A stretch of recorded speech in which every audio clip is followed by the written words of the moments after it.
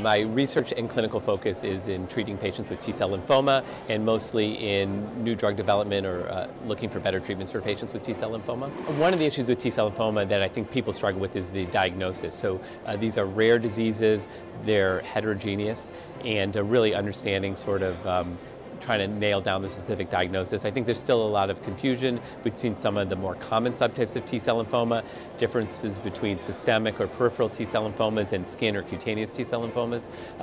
And I get those questions a lot in terms of trying to really understand the specific disease and then how best you would approach that patient. I think these are really challenging patients that people face in practice, not commonly, but not that infrequently.